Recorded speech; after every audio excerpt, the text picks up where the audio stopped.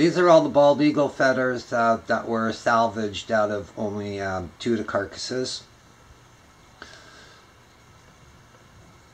I was able to recover a good majority of them.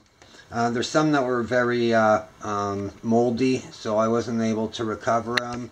You can see that some of the stems still have, it's like a mold inside. And so what we're going to do is we're going to cut the tip, because they've still got to be cleaned.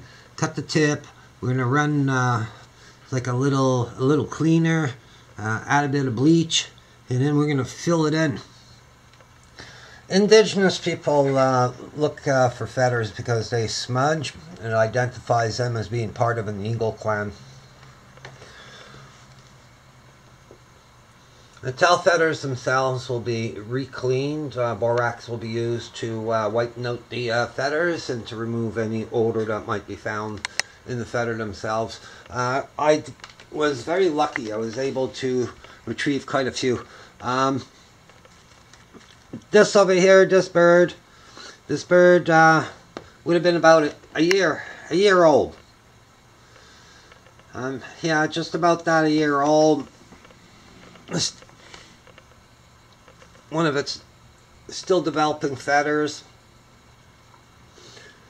And so this one over here died of electrocution. The talons on it were extensively blackened, and I could see by, even though the carcass was corroded, I could see points of exit on the talon. You could tell by the darkness around the point, by the way the skin is ripped. You could tell by looking at the talons how black the talons are at the bottom.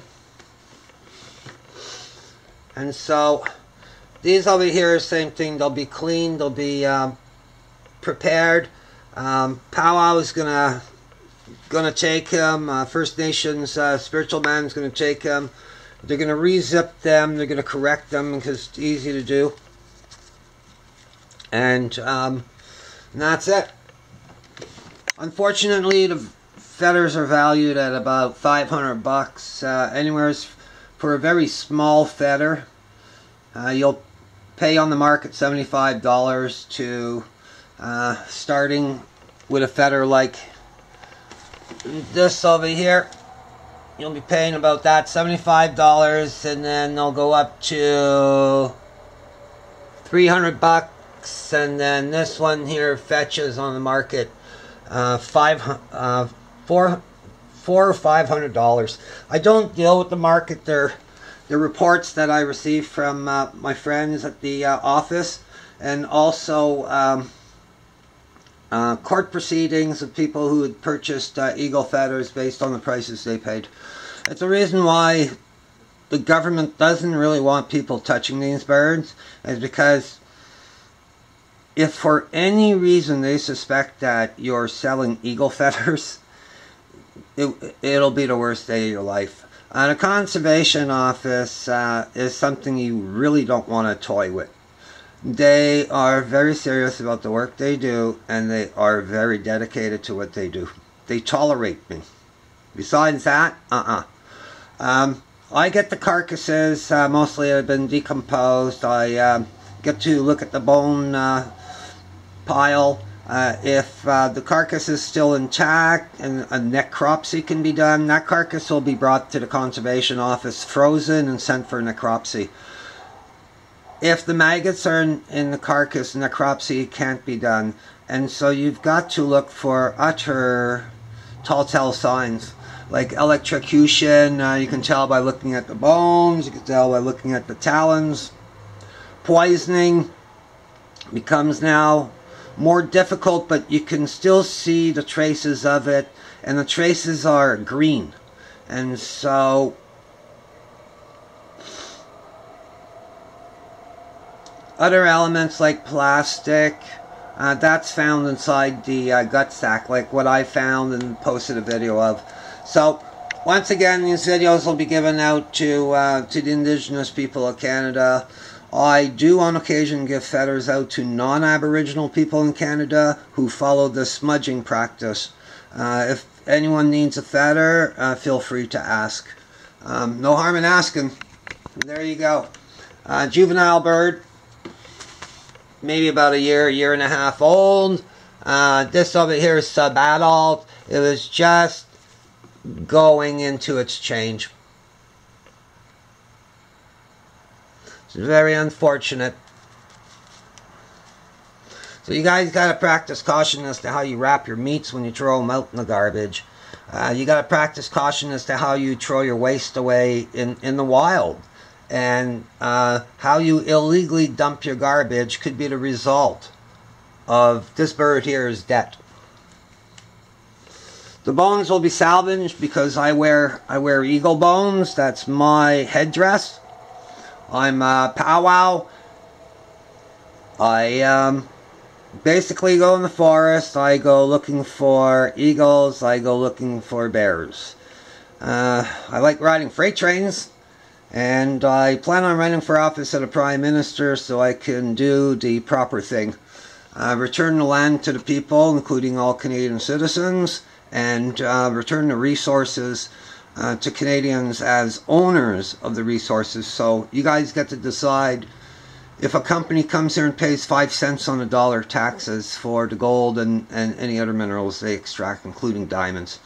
Personally, if I'm elected Prime Minister, I want 60 to 70% of the resource or of the profit or the value of the resource returned to the Canadian taxpayer as a check in the mail once a month. My father says I can easily, as I posted 2 years ago, provide Canadians with $2,000 a month, the following year $4,000, the following year $6,000, as long as the people in office only have one goal in mind: making money for the Canadian people as they do for the wealthy criminals. Wealthy people there, they divide, and there's no reason for them to make 95% of the profit and give us back 5% and laugh at the fact. So let's laugh at them. Most countries do want 65% of the profit returned to them, or not the profit, the value of the mineral. And as they say, who are they to want that much profit when $300,000 on $1 million is a lot of money?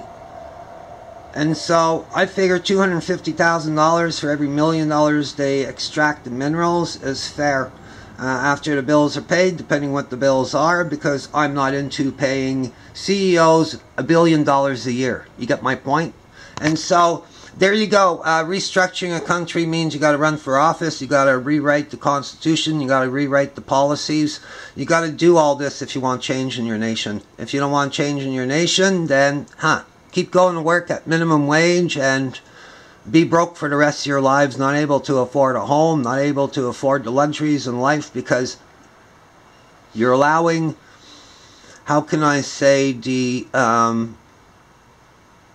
wicked to pilfer your resources and feed you pig food. And that's what's going on. You get a bit of entertainment, you get a bit of alcohol, you get a bit of marijuana, work. The landlord pays so much in rent, so their mortgage is paid in 5 years instead of 25. All this your government's providing you is centered towards the wealthy.